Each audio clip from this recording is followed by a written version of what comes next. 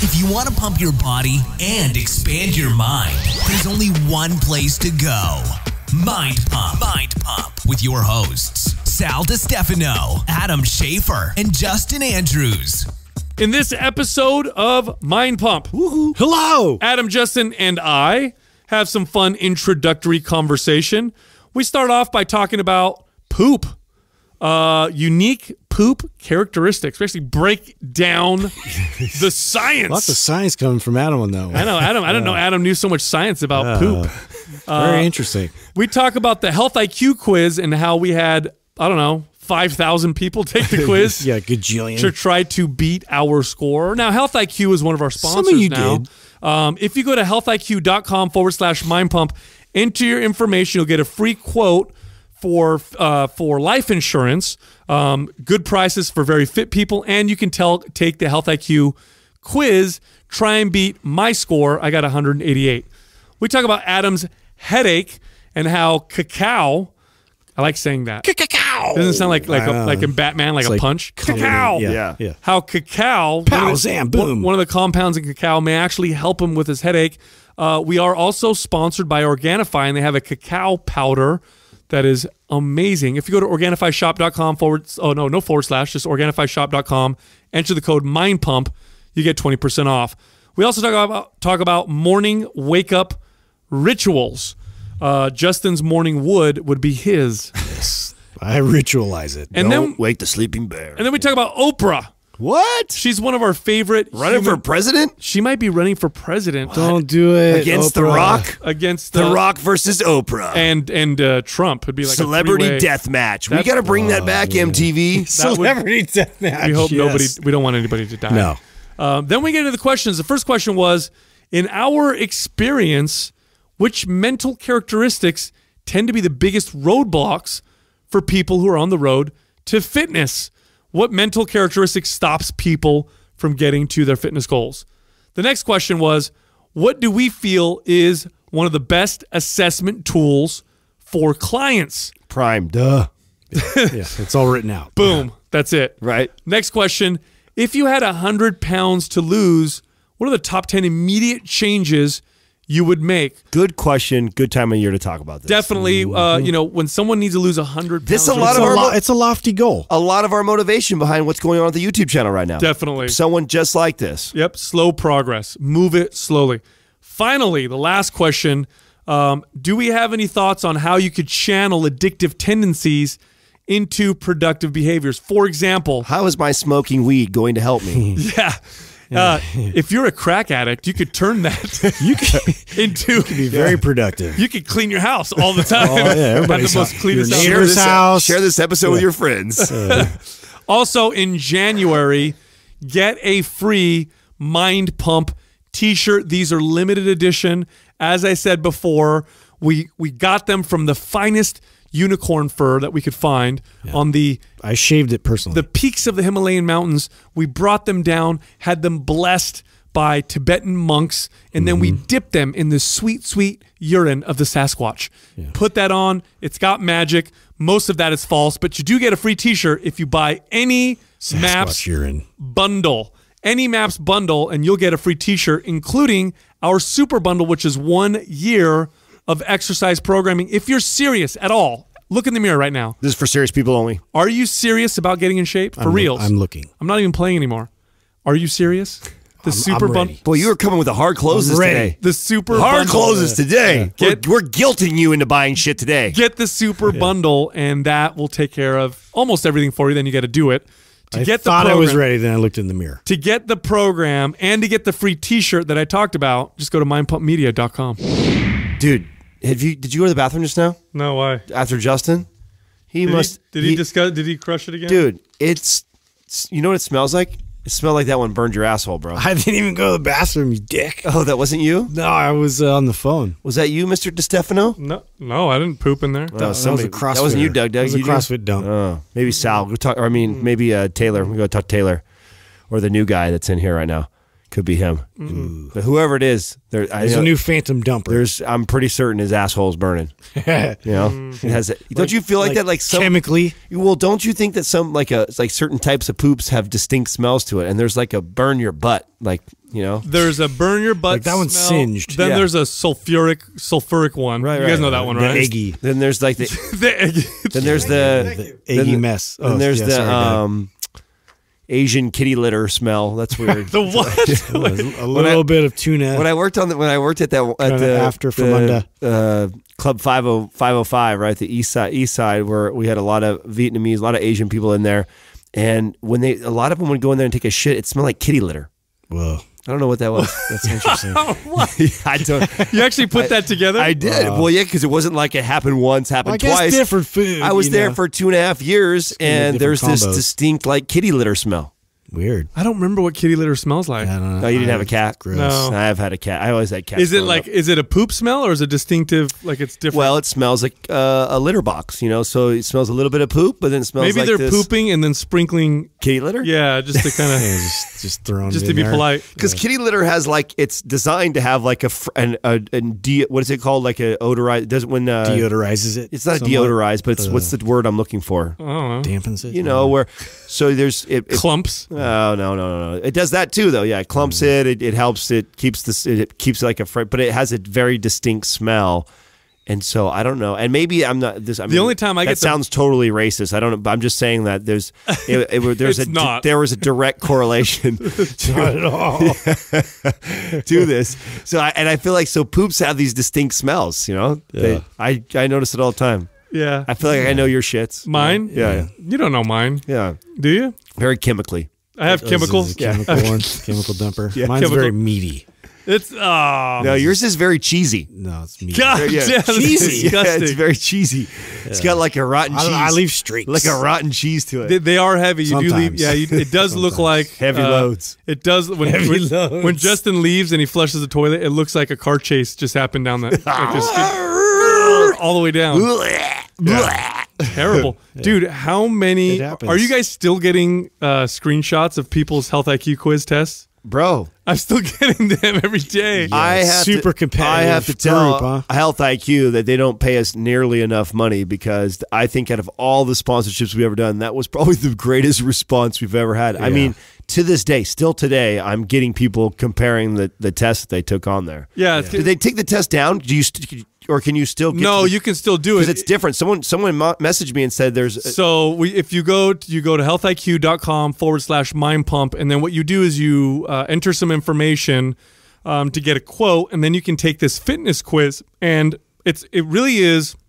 Here's a fascinating thing about it, is because when I first saw this, I'm like, what are they going to ask me, right? It's a legit quiz. No, it was tough. It's a legit quiz, and what they're doing is they're testing your fitness knowledge, and it's not easy questions. It's not like what exercise works your abs or anything like that.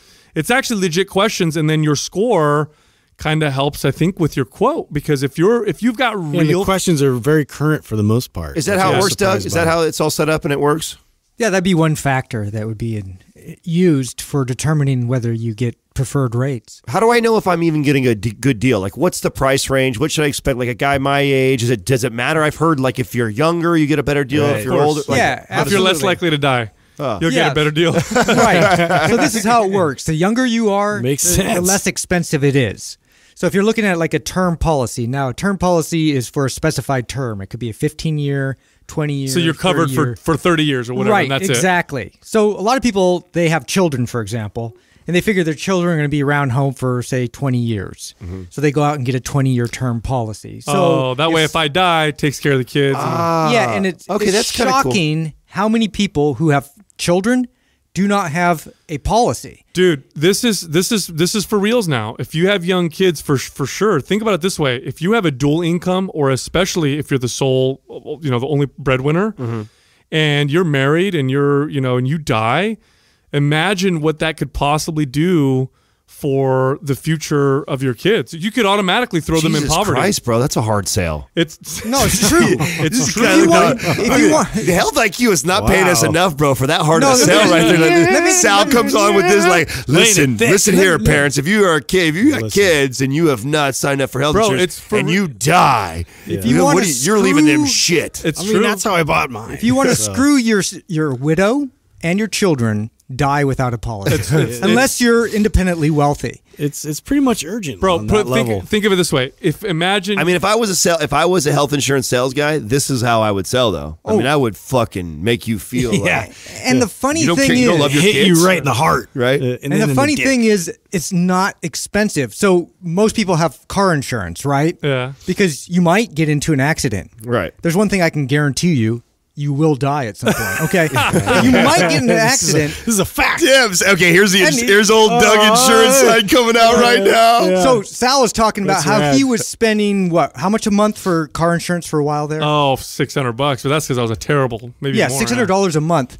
Most people, if they're within, say, a 30, 40-year-olds, will spend less than that a year for life insurance. Oh, it's that cheap? It's that cheap. Yeah, and that's probably what, a $500,000 policy. So let me just tell you, I got some averages for life insurance off the internet here. So if you're a 30-year-old woman, off the web, you have $1 million policy. Guess how much it costs you a year? How much? $347. Yeah, it's cheap. Oh, wow. So you trade $347 for a year of $1 million policy. Basically 30, but not even $30 a month. Well, and this is how this works. So if you were to sign for this policy, pay your $347 for the year, get hit by a bus, guess what your family gets? They get $1 million. Yeah. That's a really crappy bet for the insurance company. Of course, they're expecting you to live, right? Because what they're seeing is you're young, especially if you're fit and healthy. Here's a big one: like if you're really fit and healthy, you'll get a low price. If you're obese and you smoke and whatever, you're 60. Yeah, it's going to be more expensive. But if you're young, healthy, if you're fit, especially if you're fit and you've got good, blood lipid levels and all that stuff, because they'll test that. Because I got it, I have it, and I'll tell you what. Think of it this way: if you're the average American, let's say you're earning, what's the average now in America? Was it like $60,000 a year, something like that? You earn. So let's say you and your spouse combined earn $100,000 a year together. You're both working, and you're able to pay for your home. You've got your bills, and if you're like most Americans, you have a little bit left over every month to save. If you're smart, some people don't, but smart families do.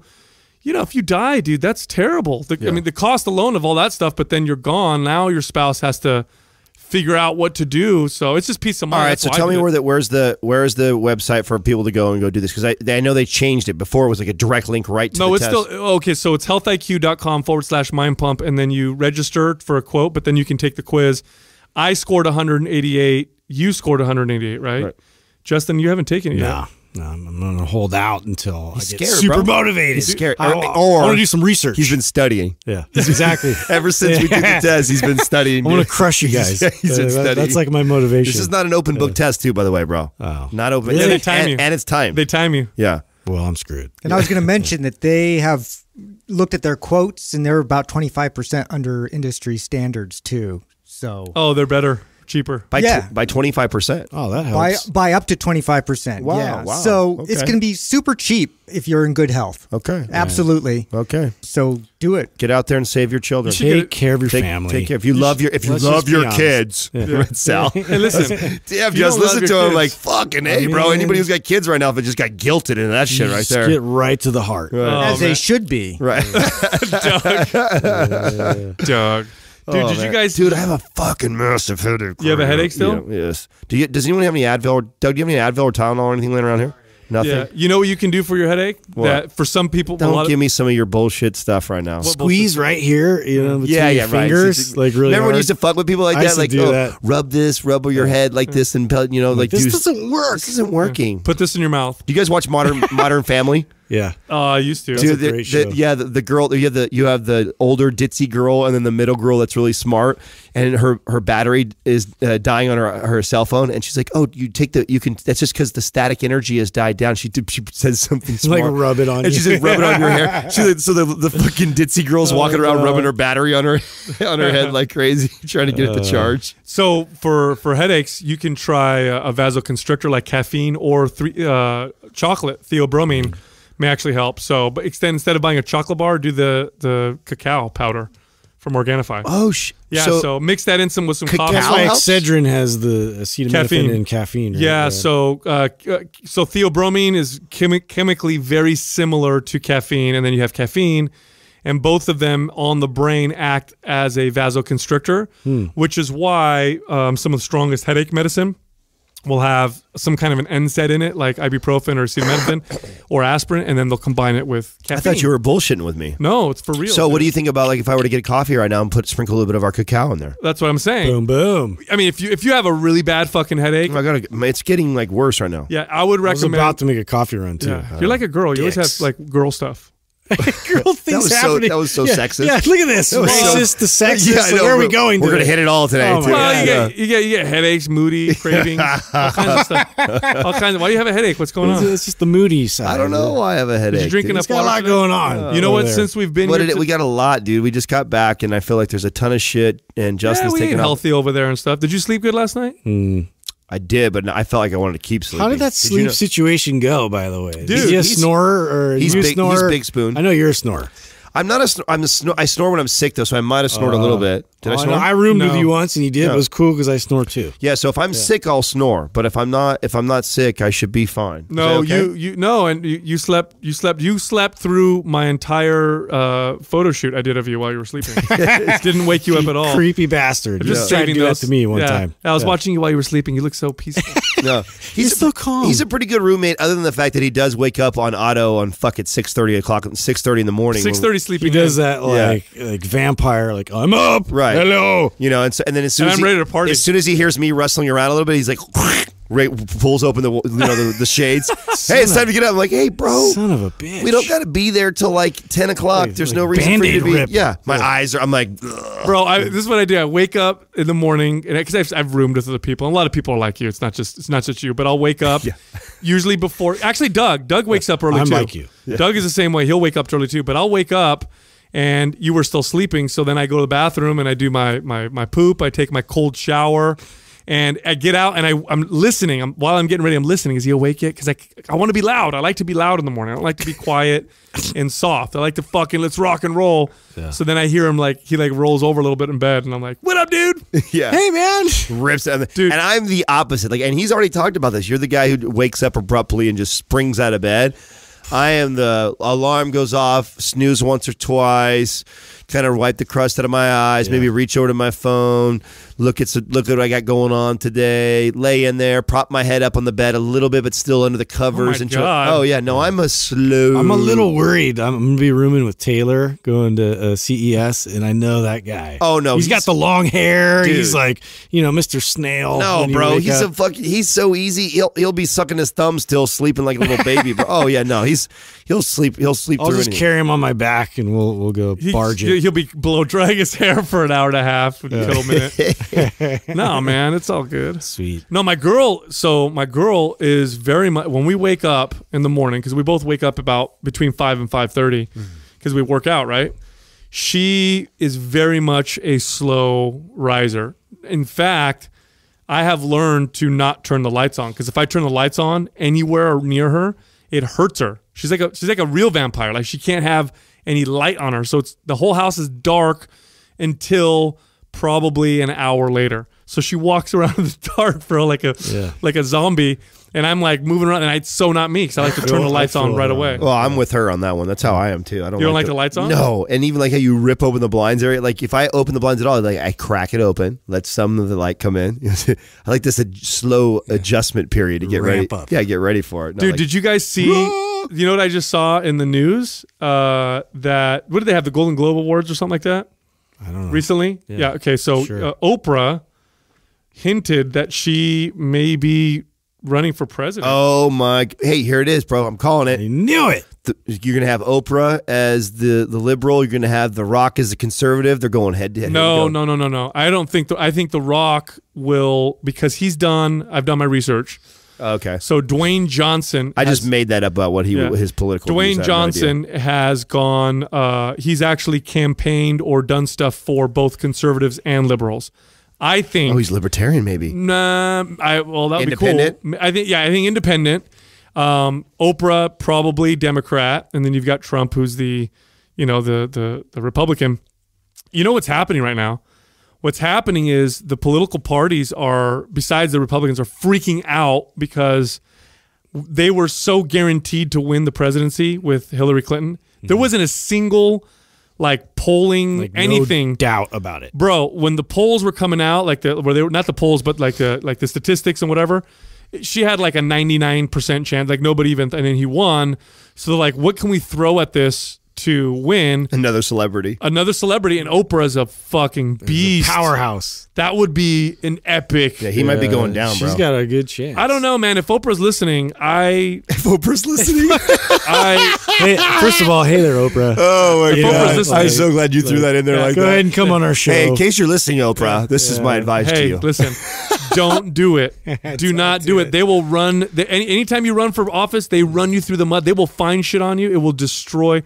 It destroys everything. I would never want to go through I tell you what, though. I mean, she's pretty gangster, man. She's resilient. Gangster, Bro, she's been associated with so many celebrities and so many. I guarantee you they'll find pictures of her hanging out with Harry Weinstein and their best friends. And if that's not already popping up, they will find stuff on her. I know. There's such assholes. Don't fuck with that machine, dude. And she's loved, right? She's super loved by everybody. Yeah, but I think that's inevitable for everyone, right? So I think the difference now and what even we if it's see out of context, they'll just throw it out there. I mean, when you have enough people, and we see this with our audience, right? Like we've built and by no means am I comparing us to Oprah. And you are. It's okay. Sal did it already, so I'm just gonna keep riding. She's listening. Yeah, she's listening. Let me tell you. No, but when you have someone, especially of her level, there is a cult-like following of rabid fans, right? That would just do anything for her. Of course. It doesn't mean if you showed her doing anything bad, and now some of them would jump ship and be like, oh, I can't believe she did that. I don't like her anymore. But for the most part, she has solidified her audience and her fans that even if the worst stuff come out, they're more likely to stick by her than some fucking politician that most people didn't know until they got into the limelight. Bro, you're looking that's the difference. This is the future. Yeah. Let's look at Trump. Trump is an example of that. Trump, Trump came out. They said Trump came out and said grab a girl by her pussy, and people still stood by him. So that's because he had enough celebrity power because of what he did on social media to do that. And I mean, you give someone like Oprah. Oprah is Jesus of social media. Here's the thing. I could see how another celebrity running you could talk shit about. In fact, like Dwayne Johnson, he'll get hit because what has he shown other than the fact that he's built a business based off of his celebrity? Oprah is a legit businesswoman. She has created. She's the wealthiest woman, I think, in the world, if I'm not mistaken. She was for the longest time. Wow. But she's built she's a real deal entrepreneur, which is Trump's strength. You know what I'm saying? That he's built businesses. Right. That would be a battle. Fighting fire. Bro, that would be a battle for That's the why ages. I think she would have a chance. And she would have all of fucking Hollywood and whatever supporting her. Of course, yeah. All of the celebrities, which hard. might actually hurt nowadays. It's interesting. Nowadays, having celebrities support you, not necessarily a good thing because they're not looking too good right now. Yeah. But we'll see what happens, man. No, that's interesting. What else? We watched you and I watched Corey Feldman's interview and story while we were gone this week. Oh, it was an extension of it. Yeah, it was the old one. You know, he talks about all the pedophilia and shit. Oh, God, it's so terrible. You guys watch that? Oh, that's depressing. So terrible. Well, I haven't heard any of those interviews. I know I've seen little bits of things, but I haven't watched an actual full interview, and we watched a full interview of it. He talks about it like it's this culture. Oh, yeah. You know what I mean? Not one it's person. The norm there. Like it's a thing. Yeah, that people... That's so gross. Yeah, gross. There's the richest women right there. She's number 5 in America. She's worth $3 billion. Wow, that is impressive. You want to know what's crazy? So I think the last presidential election, I think the total cost for running those campaigns was over $1 billion. I don't know the 3 girls above her. Yeah. Yeah, I don't know them either. I didn't know who they were. How do we not know who they are? But if you're you figure if you're worth $3 billion, you could probably finance quite a bit of your own campaign. Yeah. But would you want to? No. You imagine that? You tackle all that. You're this incredibly successful woman. You've got all this money. Why would you want to do that? Where does it go? What's crazy to me, right? So if you invest that much of it, you only, what do they make? Like a president makes $500,000 a year. $400,000. Doesn't it make you really wonder, God, What's the motivation? Right. Why is it you're going to get brought? I mean, it's just power. Yeah. Yep. You're in the inner circle, bro. You want to be. You get to see all you the get in the know. You Yeah, get all the secrets, they hand bro. you all the files. All the secrets. Bro, you want to be the shit. Illuminati. You want. Illuminati always amounts to that, right? Yeah.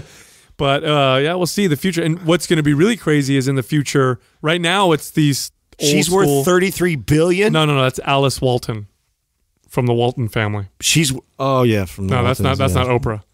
No, I know that. Obviously, that's not Oprah. It's a white She woman. looks nothing like it's Oprah. a white woman with fucking red. It sounds like that's not Oprah. I'm like, yeah, no shit. I don't need you Let me educate you. So she's the heir. 60-year-old fucking white lady.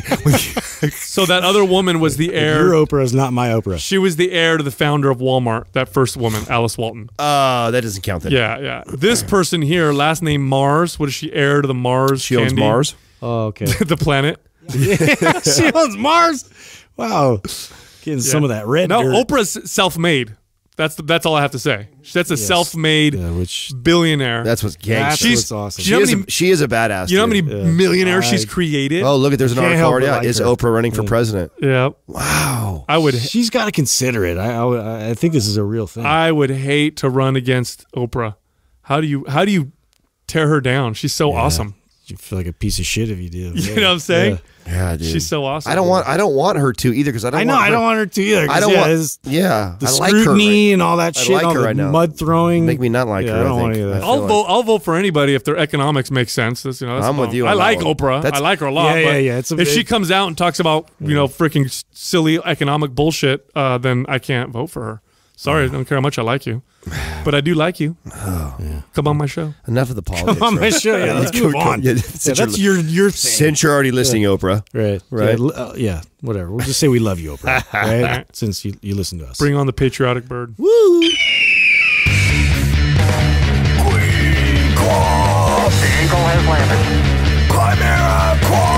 Today's Quah is being brought to you by Chimera Coffee. It's the only coffee that is infused with all natural nootropics for a cleaner, calmer, and more focused buzz without the crash. Click the Chimera link at mindpumpmedia.com and input the discount code MINDPUMP at checkout for 10% off. It's the motherfucking Quah. The eagle has landed. First question is from Godzilla11112. In your experience, which mental characteristics tend to be the biggest roadblocks on the road to fitness success? Easy. I can think of one real fast.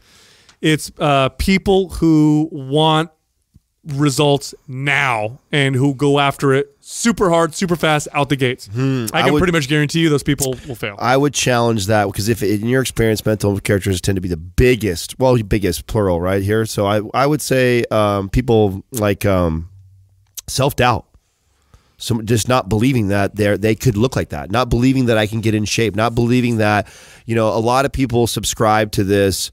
I'm genetically not blessed, and my mom is fat, my dad is fat, my grandparents are fat. I'm just destined to be a fat person. Yeah. So I think self-doubt it has to be up there too. A lot of people. And I think along those lines too, it's sort of depending too much on somebody else to motivate.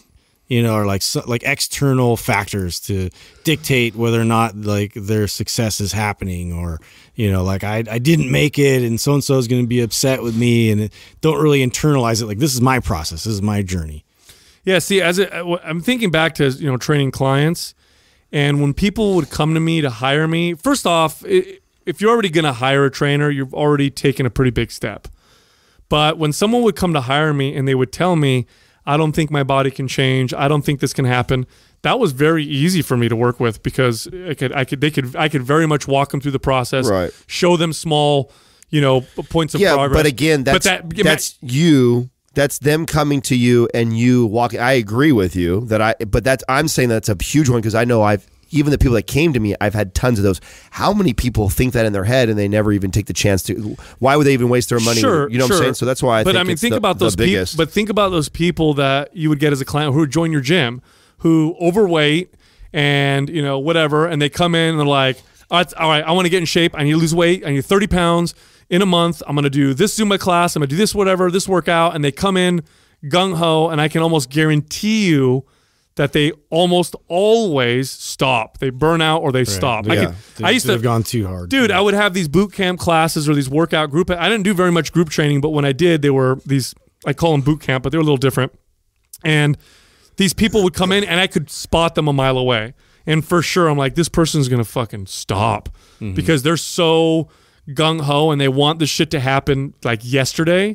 It's just not going to work out. That mentality is very difficult. That's such a bad roadblock. And it's tough because that's what gets stressed so much is that like the motivation, you have to hype up, you know, I got to do this. This is the time, this is the year, and I got to accelerate the results. And there's all this urgency. And inevitably, you know, that's something that's gonna disappear. And so, what's the plan after that? What's the plan after you're 5 to 10 pounds? You know, I also think that a lot of people do see some good results based off of whatever it is they're following, and then they identify with it and they get stuck there forever. And a lot of people see a plateau or they get to this point, and I'll be the first one to admit I was somebody like this. I had like a look or a shape that I could get into that was like, this would be considered me in shape.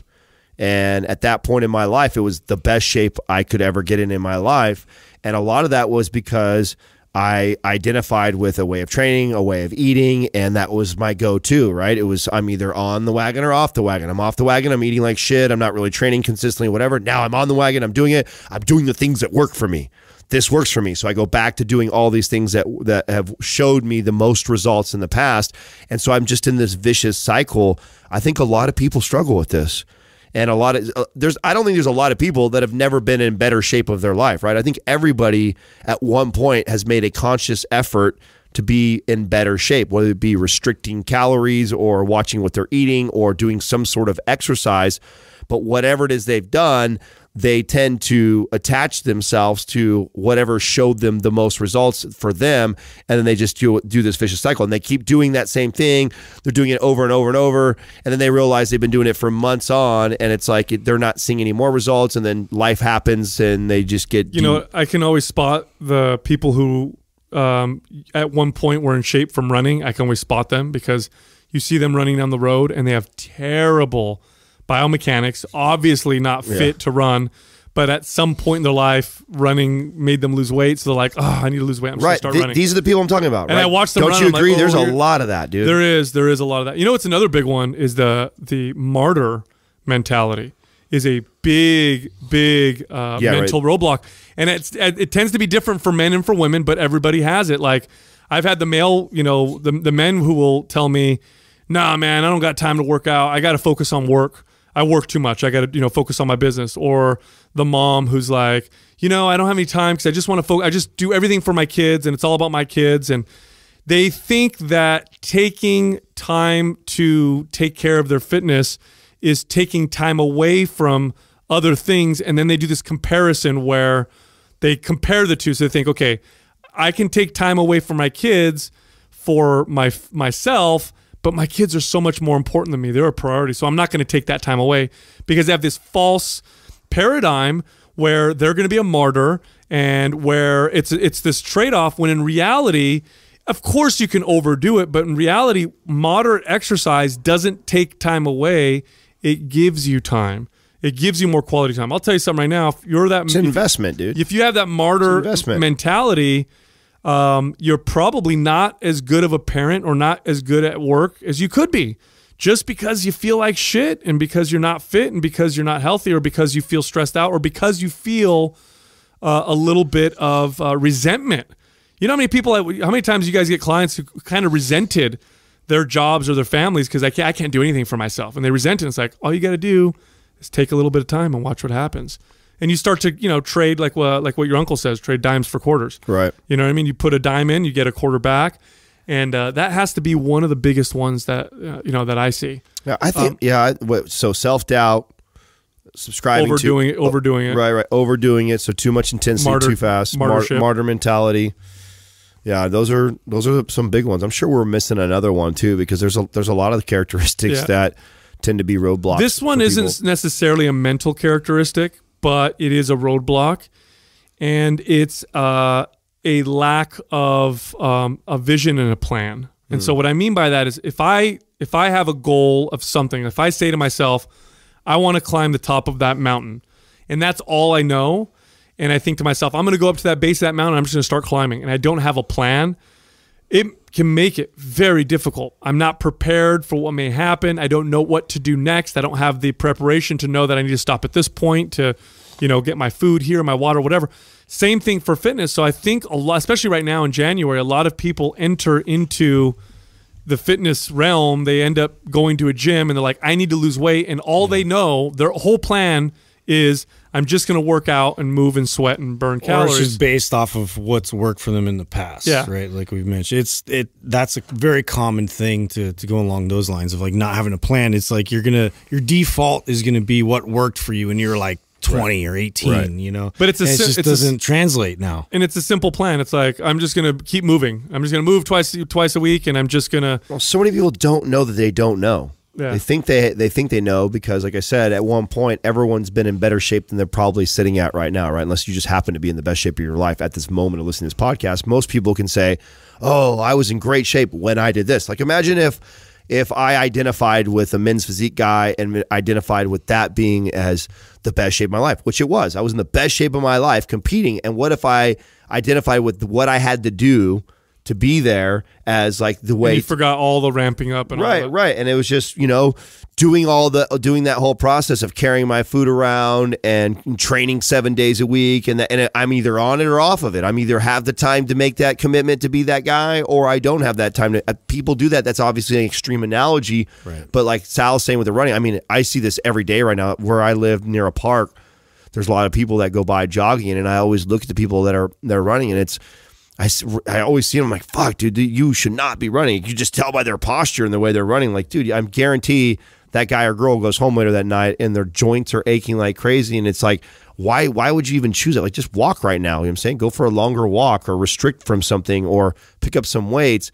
But that's because, people that have done that in the past, they knew that they lost the weight the fastest by just getting out there and running right away. Start sprinting. It helps a lot to look at your goal and then to break it up and to see what your plan is and to do it in a very slow, methodical fashion. So if someone's not working out and they decide they want to get fit, then maybe for the first 3 weeks they're only exercising once a week and they're focusing on a particular goal or a particular metric. And then the next 3 weeks they ramp it up a little bit. And the next 3 weeks they add a little bit of meat or whatever. Actually, we're doing something similar on our YouTube channel where we put out this workout, this 30-day workout. And if you follow it, you'll see how it's a progress. It's a plan, but it's progressive.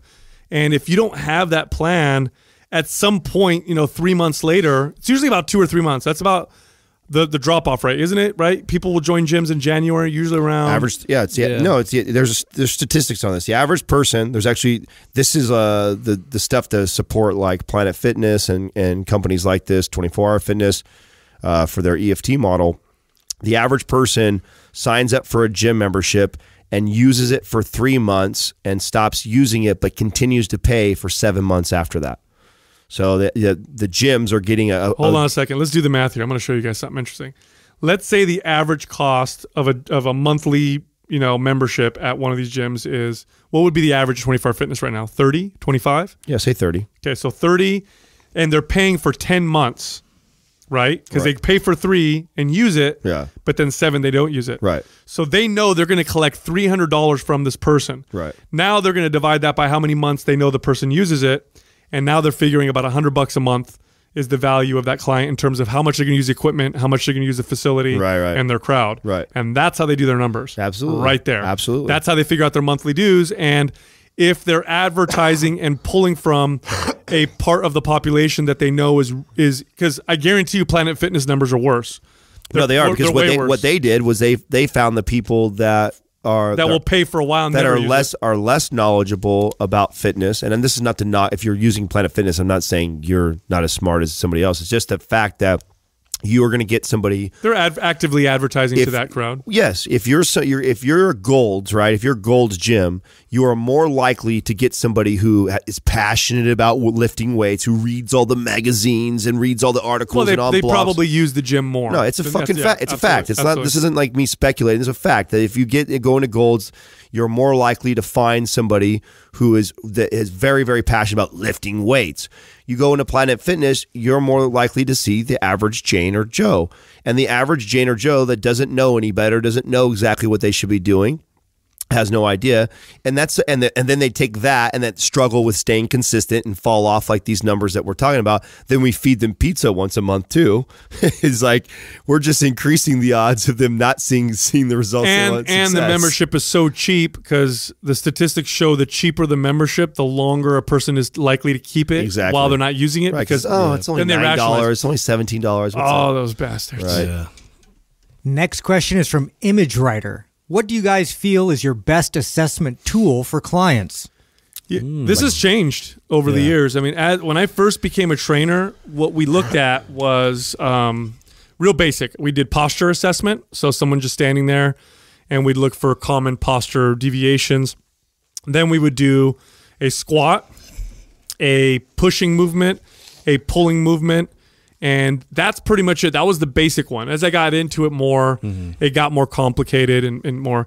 And you know, it's funny. Posture will tell you a lot about somebody, but it won't tell you. It won't tell you nearly as much as movement. One thing that I noticed is sometimes you see somebody with posture that may not look textbook, but then you have the move and they've got great biomechanics when they're doing exercises. The problem I have with that statement, though, it's like saying that if you're racing a car, it's, you know, better to have a stick shift than an automatic. But if you're just learning how to drive a car, telling somebody that the best assessment, or you're a brand new trainer, telling them that the best assessment tool is movement and walking, because I 100% agree. Like I agree with you. Like to me, I not only do the squat assessment and do our Prime Pro assessment that we have on there, but then I also make somebody walk and pay attention to their movement as they do exercises, stuff like that. Now, a lot of that is because I have evolved as a trainer. I have learned way more than what I knew when I first started. So that's the only problem I have with that statement that you're saying right now, because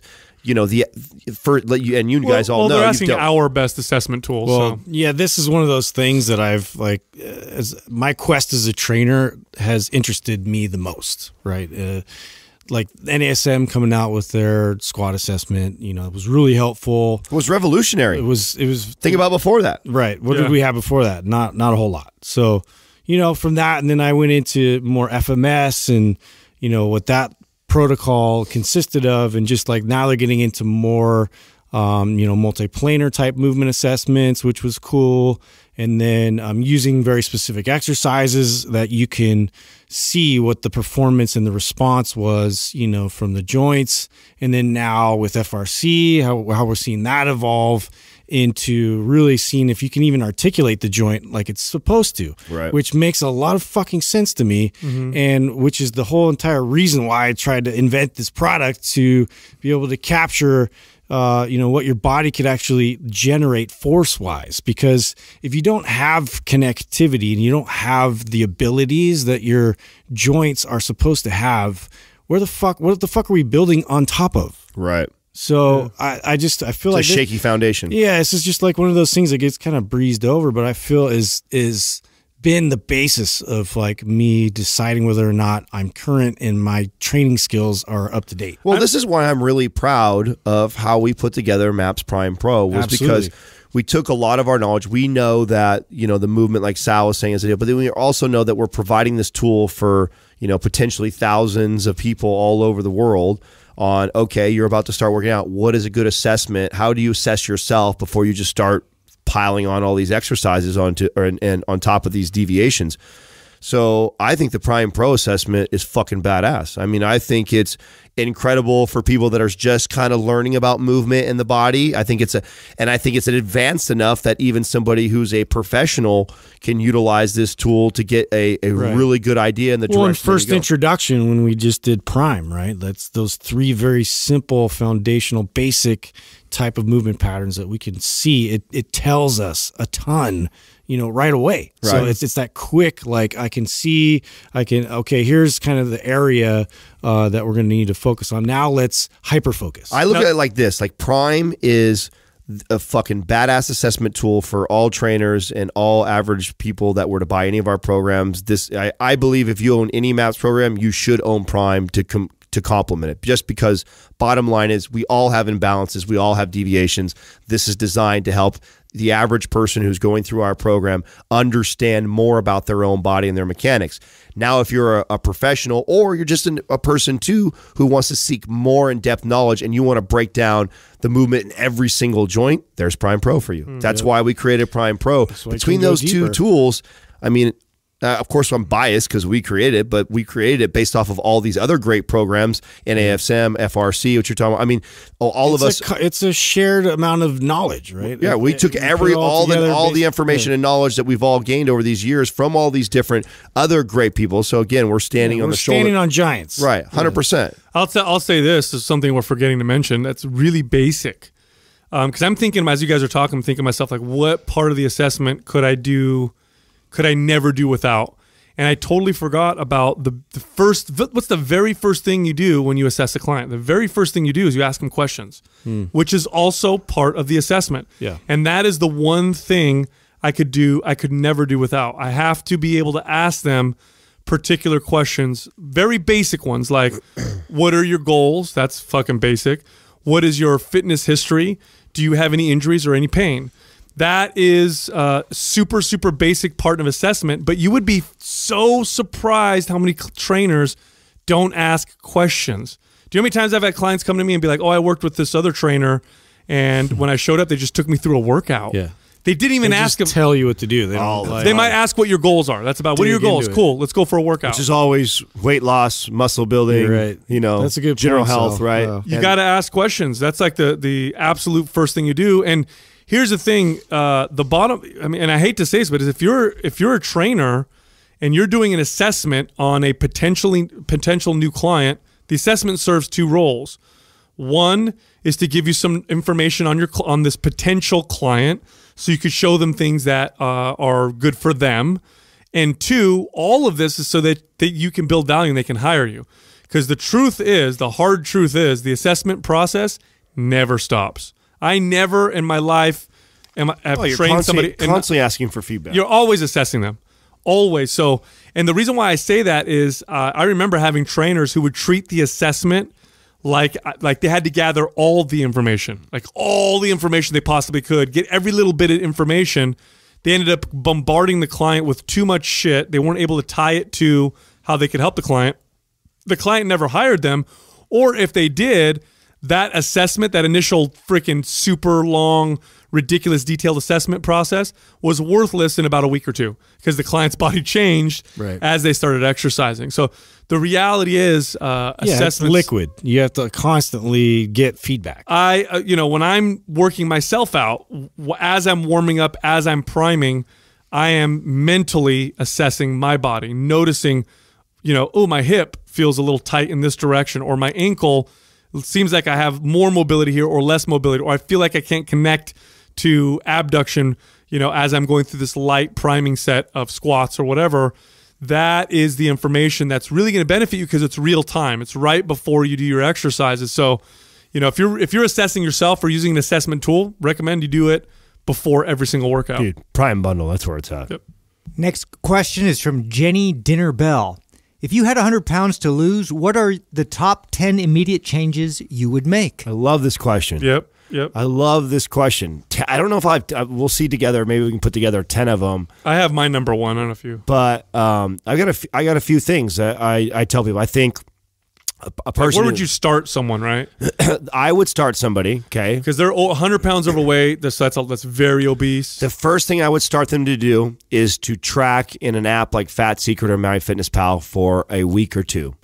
And this is and not to change anything, to eat their normal patterns, because even if you don't have a trainer, this will help you make connections with your own habits and patterns. I don't know how many people I have told or shared this with or had them do, and they go, well, I didn't realize I was eating that much. I didn't realize I was doing that much of that. I didn't realize I wasn't getting enough of that.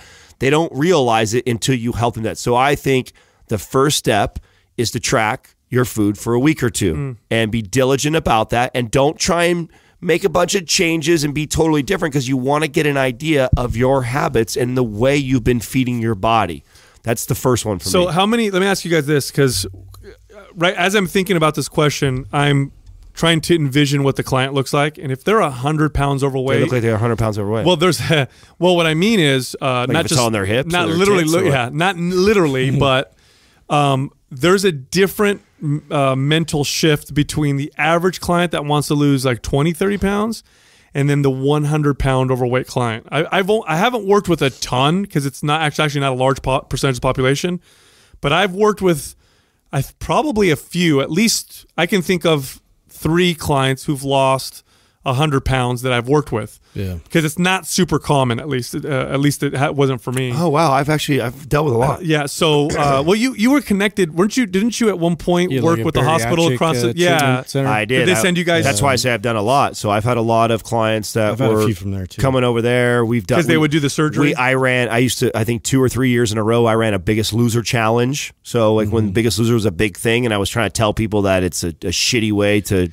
try and diet and get ready, and like this is if you want to do a Biggest Loser challenge. I remember we did that with the body bug. Right. Yeah. Right. We had. So I've the whole thing with that. I've dealt with quite a few of them, and you're right. There is it's different, right? Different mentality. I think as a good trainer is mentally preparing somebody that's that overweight. That listen, this 100%, and the story is the same to the 20-pound person that needs to lose weight or whatever like that, but.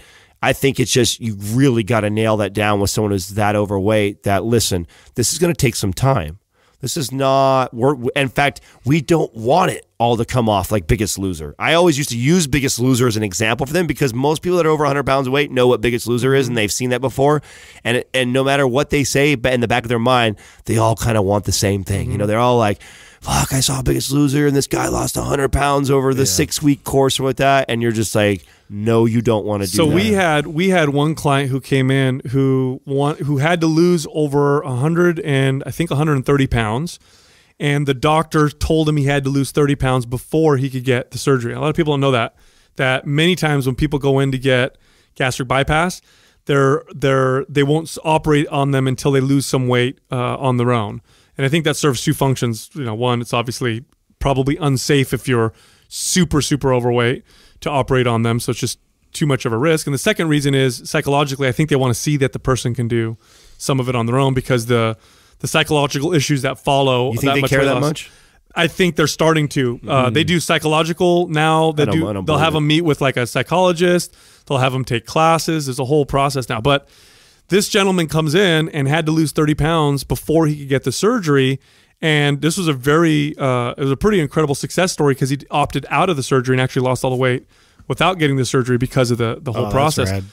But the success that I've had with people in this situation always starts off so slow. Like the first thing I'd tell somebody in this situation is literally, and it depends on the person, but literally be like, okay, step 1, just drink water. Don't drink anything but water. That alone, for some of these people, I remember this guy, that was a challenge because he didn't drink water. All he drank was soda. That's all he had. Like 2 liters That's of it. soda. So we're like, I've had clients like step 1, don't do anything else. You're coming in here to work out with us, but there wasn't much we could do with him because he was so big. And it was like, just drink water. And the dude lost like, I think it was like 12 or 15 pounds right away just from cutting out, just from drinking water. So along those lines, which I agree, this is why I think the tracking for the first week is so important because I too would take, and we can use water because I think water is a great one to start and is so true. Most people that are overweight are drinking a lot of calories, so that makes a huge difference just to switch them over from all the sugar drinks that they are drinking over to water. But maybe this person is already drinking a good amount of water. This is how I individualize the tip that you're giving right now is I look at that week and I pick one thing only that we're lacking in. Maybe it's not enough fiber. Maybe it's way too much sugar. Maybe it's too much sugar drinks and not enough water. Maybe it's whatever it may be, but we will find, trust me, there's going to be plenty of things to find that is wrong with that. Just pick one. And pick one thing, and we're gonna nail that down, and we're gonna master that. Yeah. We're gonna create good habits of you. And I might have to some people that are that overweight. I have to normally scale. Like I've trained people that drink 6 to 9 Cokes a day. I don't know if you guys ever. I've had that. I've had that. You don't take someone who's drinking 6 to 9 Cokes a day and say, "Here's your meal plan." Taco Bell for every meal. Yeah, right. I've had Here's your meal plan that my computer at 24 Hour Fitness printed out for it. Follow that and let's go. No, that person. It's like, okay, you're drinking 6 to 9 a day. Just threw that shit away. Let's cut it down to 3. Yeah. Let's cut it down to 2. Let's cut it down to 1. Let's go every other day. Let's see what it's like when you only do it once a week. And psychologically speaking, it's very powerful because the person, they accomplish something. You need to give somebody give them a win. When you have a massive goal, okay? And it's just like, this is life, man. When you have a fucking massive goal, I want to be a millionaire one day. I want to lose 100 pounds, whatever your fucking goal is, taking it in small steps so you start to get these victories along the way versus always focusing on the end goal, which is a long process. Oh my God, when you're trying to lose 100 pounds, I mean, you lose 10 pounds and you work hard toward it, and all you're looking is at that number 100. Yeah. You want to give up. Yeah, especially when you know how hard it was for you to get to that 10. I've had clients, I literally had a lady, and I couldn't believe it. I thought for sure there's no way this is true, but it was very true.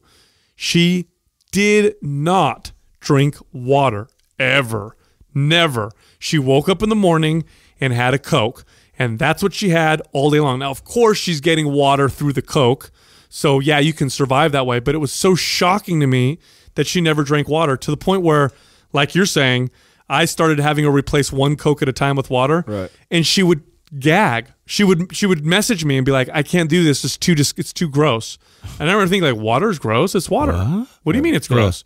I've had some crazy. I had another person, 100-pound overweight, who every meal, and there were several, more than 3, so they'd eat like 5 or 6 times a day. Every meal was a fast food meal from a fast food restaurant. Every single meal, every single one. Yeah, it's so the steps you take have got to be small. The one thing I like that now that I look back, I didn't realize that this is why it was successful. But we've talked about this since we've been on the show. Is rather than taking things away, is adding. You know what I mean? So yes. So and now that I think back, it was always very successful when I did it, but it was almost on accident. So what I would do is I'd say, instead of telling them like, okay, you're eating 3 fast food meals a day, and instead of saying, don't eat fast food out of one of those meals or something like that, I would just say I have to eat broccoli with I would say eat 2 cups of broccoli a day and then continue doing what you're doing. And that seems to be a more successful approach than the takeaway. So I used to go like this with someone this big of a goal. I would go, movement, strength, nutrition, adding something, and I would kind of rotate through them. So like this time, the thing I'm talking to this person, right? That all I'm talking about is just the water thing, like you're saying. And then let's say we've been training for 3-4 weeks and they've lost a couple pounds. Maybe they didn't even lose anything, but they've got the habit now of drinking water instead of all these sugar drinks.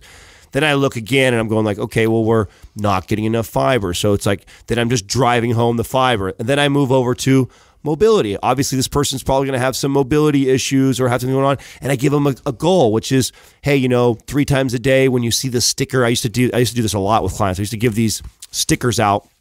And I think I've talked about this on the show before. And I'd have them stick a sticker throughout their house. I'd give them like 4 stickers and each sticker represented something different. Scratch and sniff. Yeah, right? Yeah. And I would put it throughout the house. Maybe one's on the refrigerator, one of them, and I'd let them pick wherever. I said just places that you walk sporadically through the day. And when you see this sticker, I want you to do this thing, whatever the task was, whatever I was focusing on, whether that be drinking more water, getting more fiber in the diet, doing a mobility stretch real quick. And you start to create these new habits and patterns that I know ultimately are benefiting the big goal, which is lose 100 pounds, because I guarantee this person wasn't doing mobility exercises, wasn't drinking enough water, wasn't getting enough fiber, eating too much sugar. So instead of bombarding with them all the things that they were doing wrong, let's just pick one thing like every week or 2, and we just keep hammering those home and we keep building on it. And it's amazing. You start to get some momentum. So, you talk about the 10 immediate changes. I wouldn't do 10 immediate changes. Yeah, I might pick 10 things. That's too many. I might pick 10 things that this person probably needs to work on, and I'd give them one at a time and master those. Sometimes it's just sleep. Right. Absolutely. That's something I had to do with a client. It's just like, I'm not going to do anything until a lot of times it's sleep. Dude, a lot of times it's you cannot. That was mind blowing to me. You can't. I really can't stress enough how much you need to appreciate what state this person is in. I remember I had one individual who was losing a lot of weight, and he would come in and talk to me about how bad his digestion was. And one workout, I saw him outside waiting for me because I was with a client, and the dude is eating Jack in the Box.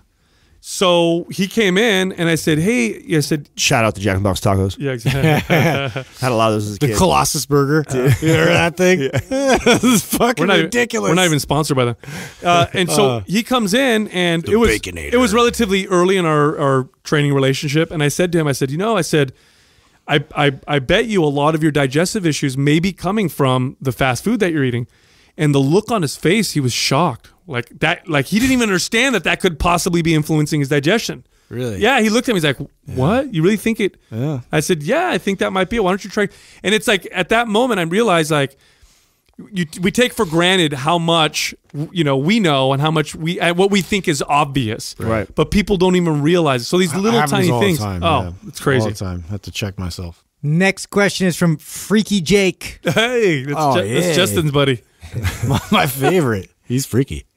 Any thoughts on channeling addictive tendencies into productive behaviors? Have you ever dealt with this in your lives? Oh, yeah. Story of my life. This is like a page out of Lewis Howes' books, the book that he just released. The Masks. Yeah, The Mask, right? You really put an exclamation part on that book. On this book. This is I think more people are, there's not a lot of people that realize that we all kind of do this, right? We tend to gravitate towards what's working for us, and a lot of times it is the things that we are most addicted to, and a lot of times the reason why we're addicted to them is because we're interested in it. Well, it's like it's given us some sort of return, whether it be relief from something, and you're addicted to drugs, and it gives you you're no longer present, and so you're that way, that's giving you that, and so you're drawn to that, or maybe you're a workaholic and that's provided a living for you and the toys and the things that you want.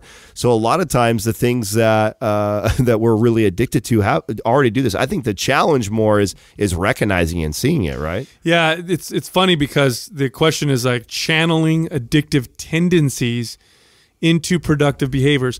The very act of being addicted to a behavior means it no longer really serves you and becomes productive. Right. It has a negative connotation to it. Yeah. So like you can work hard, but you can also be addicted to work. Both of them yield you different results. You may be successful monetarily with both of them, but being addicted to work probably means it takes away from other parts. Remember of your life. when we I think the first time I talked about your greatest strength is your greatest weakness. This is a lot of what that means. A lot of times the things that we are best at also can be the things that hurt us the most, and that's right into this. It's just about what you're willing to compromise, because if you want to be, I'm the greatest basketball player of all time, of course I'm going to have addictive behavior, and it's going to be unbalanced on, certain levels, and certain things are going to suffer as a result. And you could put that into any situation, and you're just going to have to identify that, like, okay, is this feeding what my ultimate vision and my ultimate goal is, or is it not, contributing towards that? It's negative. I think there's a lot of confusion, though, around the word addicted. I think people think addicted is the same thing as driven or focused.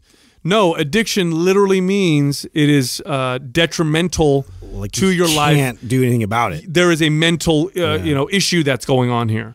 It is not the same as being focused, because you could be very focused. You could be super focused on a goal and bust your ass, and people around you. But people will replace that word all the time. Yeah, with addicted. They might say like, "Oh, you're just addicted to what you're doing," and you may even joke around and be like, "I'm addicted to it."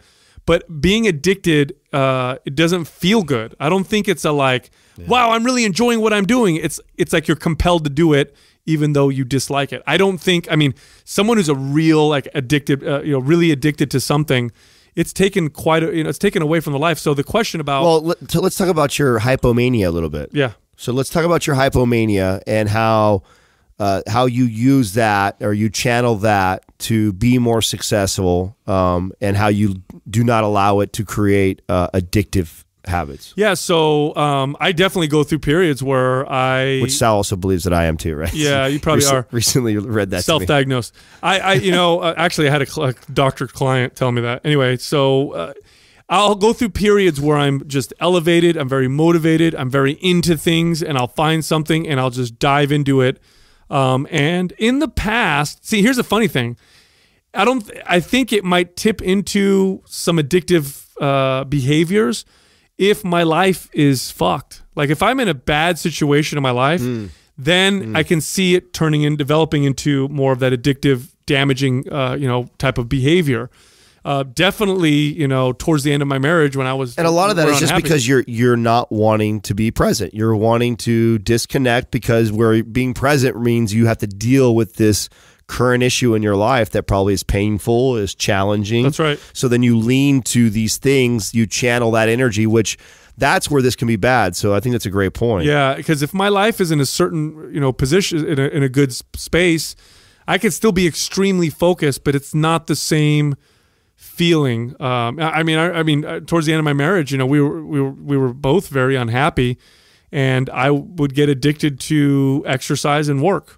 And that's all I would do. And a lot of it was the escape. A lot of it was this was my way of not being present in a lot of my problems. And it was definitely overdoing it. I could definitely look back and be like, wow, there was no need for you to do that much because it was taken away from your kids. It was taken away from your family. Today, I have, I think, less of a likelihood to do that. But if you're a focused individual and you find that... Well, think about this, Sal. What about a good example to me is our trips that we take. And if you think you are, and then you think potentially I am too, like what we do when we go on these trips where we take off would be totally unhealthy to be doing that all the time.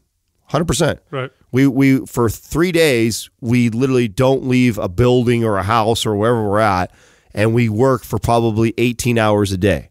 But we have fun the whole time, right? It's weird. It's fun. It's the addictive properties. Yeah, I guess you're right, That's what I'm saying. This is how I could give him an example of how we channel something that could become addictive and unhealthy because we are so productive and we are having fun. It is right. The rush is fun while we're in it. But let's be honest, how many of you guys would have successful relationships with your family and your kids if we were doing that all the time? Right. So we take something that is a strength of ours, this ability to hyper focus on something and totally. I mean, I don't even call my girl a lot of times. A lot of times I look down at my phone like, oh fuck, I haven't even called her today. Or anything like that. And so that would be a very unhealthy way for me to maintain our relationship if I treated her like that on a regular basis. Now, the reason why I love my girl to death, we've been together for a long time. She knows that, and she allows that to happen for us to go there, do your thing. I know you guys are extremely productive, but I guarantee she wouldn't put up with that shit if it was 7 days a week every day, where I was like, honey, we're so productive. I'm killing it. Look at all the money we're making. And that was my excuse. But that would be me more addicted to that habit versus taking that and using it to an advantage, but then also being very aware of it, that it can become something. And there is a personality trait that some people have, and I have a little bit of this, I think, where I can get into something and I can become very focused and enjoy it until it gets kind of boring, and then I move on to the next thing. People used to joke with me when I was a kid, and they'd be like, oh, what are you into now? Because I'd get really into something, and I'd get into it, and I'd learn everything about it, and that's all I would talk about. And then that would last anywhere between a month to a year or 2 years, and then I'd move on to the next thing. I don't think there's anything inherently wrong with that, and if you can definitely utilize that if you have that quality, because a lot of people have that quality. A lot of people will really get into something until they get bored with it and move to the next thing. Don't feel guilty. I think it's cool because you learn a lot of shit. Like, move to something else.